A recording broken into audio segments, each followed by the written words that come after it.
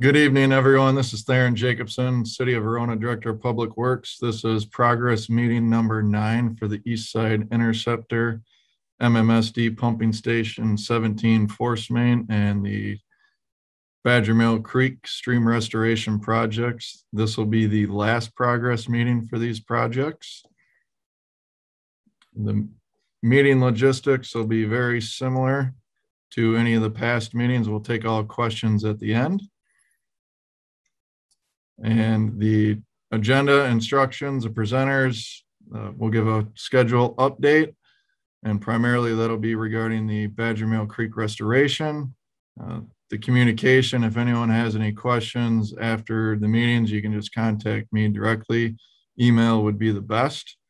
And then the websites will still be live, so any project information you can still reference on there, and then we'll take questions at the end again.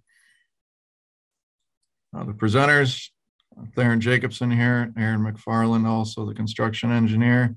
And I have Dane County staff here with Sarah Riegelman and Teresa Nelson. We'll give an update on the schedule here. I'll let Aaron tackle that in a slider here. And traffic closures, there regarding roadway wise, there's none remaining for the project. The Lincoln Street pedestrian bridge will be closed as we're doing gravel placement in there and then asphalt work. And that'll all be coordinated by signage up on site that has been there for other closures. Aaron, do you want to tackle the schedule?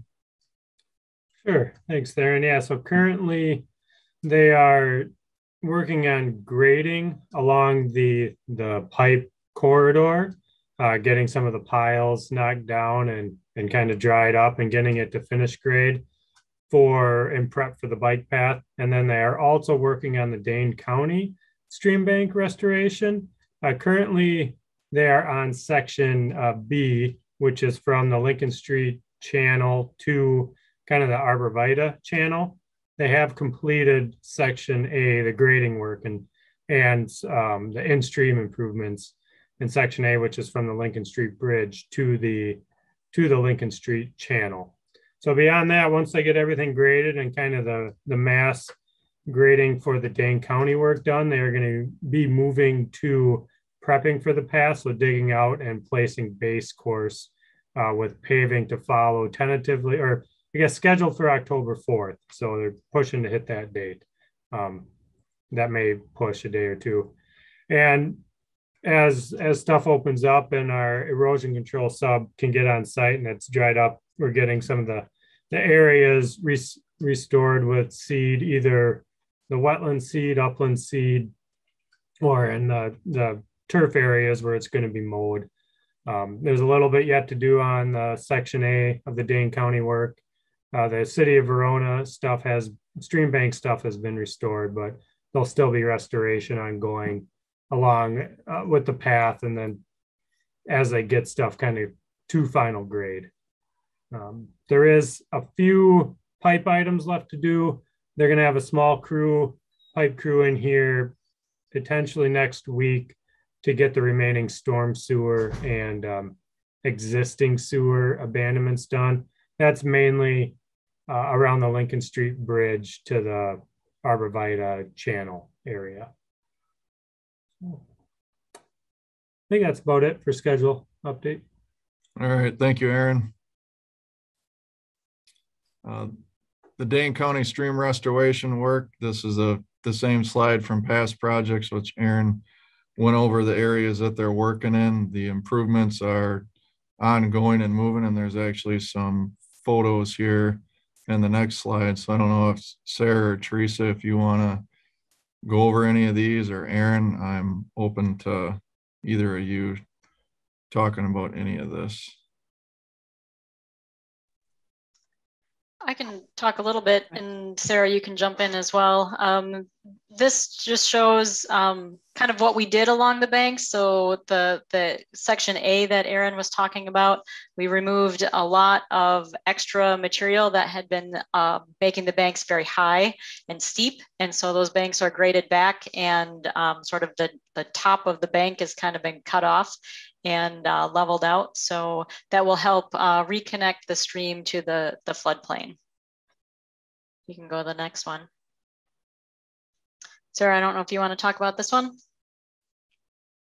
Sure, yeah, so this is one of the in-stream habitat features that the project included. This is a picture of the log deflector plus sills that have been installed so far.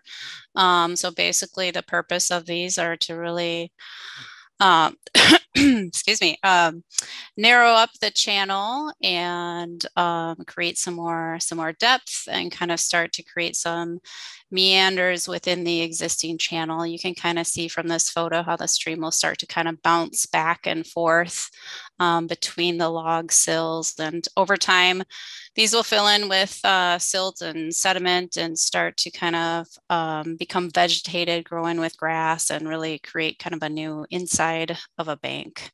So in the end, the stream will be a lot more narrow and hopefully deeper too in these sections. Okay, next one.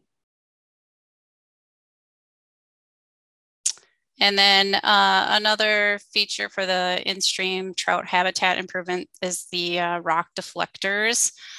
So the image in the southeast, in the lower right corner there is just an example of what that looks like. And again, it'll kind of do something similar to the log deflectors, but using rock instead of some of that large woody structures. Next one.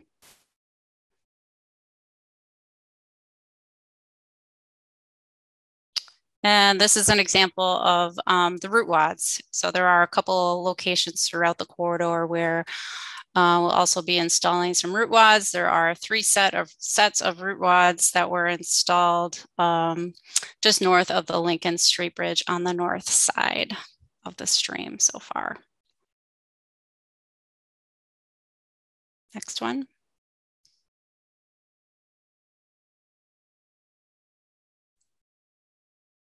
I can take this one, Sarah. This is basically just going over the city's work, and basically all the work within the city's stream bank project limits are completed. That's from basically Bruce Street through the Lincoln Street Bridge. And here's a schematic overview. So Bruce Street is down in the lower left, the Lincoln Street Bridge in the upper right. This figure has been included in the past presentations also. And here's some pictures that Aaron provided. I don't know, Aaron, if you want to go over these on what is included in each. Yeah, this is just kind of a finished picture right by Bruce Street. There's the bridge there. It kind of shows the rock deflector and then the boulder cluster. I included these kind of as they were going in last slide, but now you can see kind of the finish. We got the EMAT on the banks, and mulch has been kind of added to the area, their access area and grading area. You can go to the next slide. And then this is just along the corridor from County M to the bridge. So this is right by the bridge. This is that area that was graded, that was sloped back at, we had a 4-to-1 slope through here, kind of the same principle, reconnect the floodplain. And then we also had a rock deflector here, and then you can't see them, but there's boulder clusters kind of in this area. So this area to the, I guess on the left-hand side of the picture, that's part of the pipe corridor, which is getting graded as we speak. And that'll be all restored once graded and path is completed.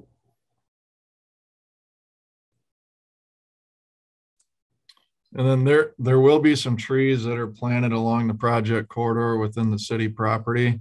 So Dave Walker, our parks director, is coordinating that. There will be about 25, give or take, that'll be planted this fall. Those will be a non-hardwood species, because hardwoods want to be planted in the spring based on direction from Walker and the nurseries.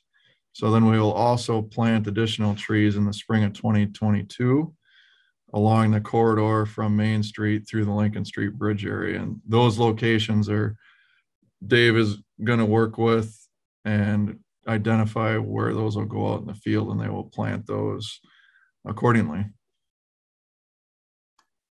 In communication, like I said in the intro, this will be the last meeting, but if there are any questions, just feel free to reach out to me. My contact info is within this presentation on the city's website.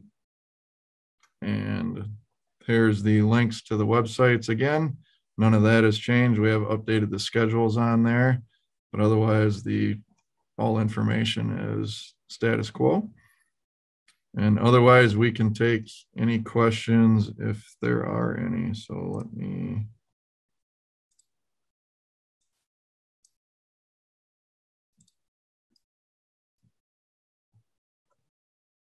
Tim. Hi, thanks. I was just looking at the schedule for site activity. It says Hartford on-site restoration. Maybe you've mentioned those people before, but what are they doing here? Yeah, Hartford's the landscaping subcontractor. So they were on site Monday or Tuesday after the rain, doing a little bit of seeding and EMAT, and then they are also going to be back on Friday to kind of finish up the Dane County A portion north of the creek, and then get some slopes along south of the creek from A to B sections. So they're kind of going to be on site, periodically as stuff gets finished to get seeded. Okay, thanks. And then one other question, as I was getting ready to join the meeting, I noticed that Verona's looking for a new parks director and forester, or is that some other department? No, that is correct. That is correct, Tim. Dave Walker is going to retire at the end of the year. So I assume the transition to the new person will include whatever plans are in place for this restoration. All the coordination will be completed, and Aaron and I will have knowledge of everything that's going on too, but Dave will. The goal is to have some overlap with the new successor with Dave. So they will be brought up to speed. Okay, that's all I had. Thanks for holding these meetings, by the way. Yep, thank you. Any other questions? I'm done. There's a question in the Q&A. Chat. Okay. Yeah. So the question was, when do you expect to be able to walk on the Ice Age Trail again after the path is placed? So the goal of the Ice Age Trail was to remain closed until they ultimately defined where they wanted their new path to be. And they were going to determine that after our project was completed. So after all our work is done, the path is in and the restoration is completed, so they can get a vision of what the corridor looks like when it's done. I'll be engaging with Ice Age Trail staff to start that coordination, but ultimately all that work will be orchestrated by the Ice Age Trail. And if you feel the need, please feel free to reach out to Kevin Thusius at the Ice Age Trail, and his contact information is on the screen right here. So I don't want to speak for them, but the Ice Age Trail path, based on last information I had, was to remain closed into 2022. So hopefully that answers your question, Sam. You're welcome. Okay, I don't see any other questions. So thank you everyone for your interest, and thank you for everyone that's helped me host these presentations throughout the project. And we look for a successful completion of this one, and everyone have a good evening. Thank you and have a good night. Bye.